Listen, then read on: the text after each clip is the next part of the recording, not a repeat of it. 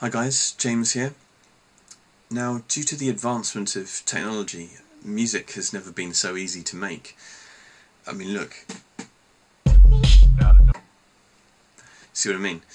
It seems like everyone and their mates are music producers, so I wanted to approach it in a different way, develop my own instrument, which is why I invented this. Now, not the orange, obviously Jesus invented that, but this is my universal Midi controller, and it works on voltage thresholds that control set parameters in my music software. Now I'm using Plug Bidgel, which is a simple version of Max MSP, but it's effectively the same software.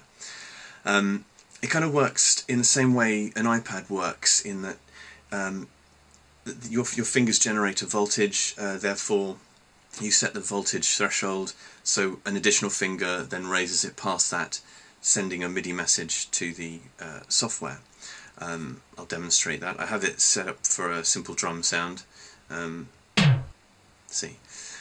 So what I also did is I installed an accelerometer in here, you know, like you have in your iPhone and iPads.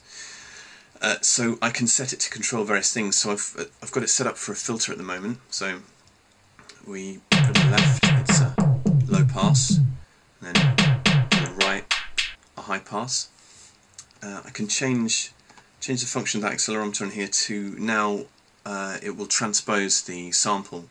So up on the left, on the right, and just changing it to a stretch function as well, pretty obvious.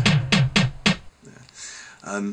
Now I did initially start with the banana, but it goes off way too quickly. As soon as I got the electronics in there, it was mushy, it wasn't easy to cope with.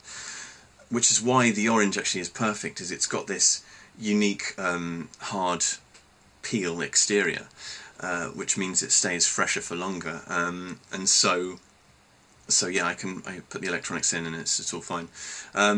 So I'll upload some more stuff, still trying to experiment with other things, and I've got some firmware updates for it as well, so yeah, I'll update you as I kind of progress.